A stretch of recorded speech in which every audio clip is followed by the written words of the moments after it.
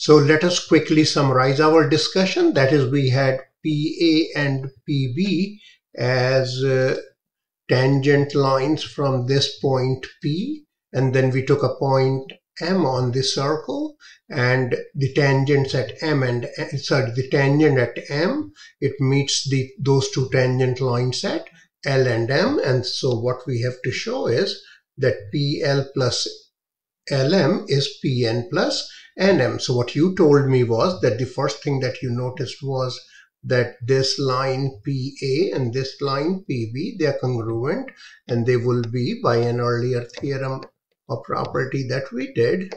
Okay, and then what happens? Then you notice that if we look at these two, this portion here and this portion, they are tangent lines or lengths of the tangent lines from external point L. So what will that give us is that AL and LM are congruent, and that's what we are noticing this here. That's how we are noticing this here.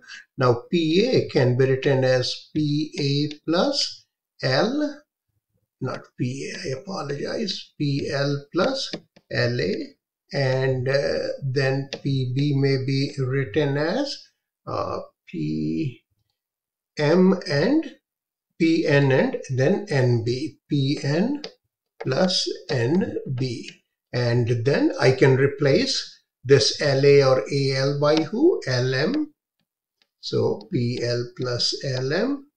And then here also, along the same grounds, we can notice that this and this are congruent. So what will happen now is that I can replace NB by NM. Okay, so that's what we had to do. All right. Okay.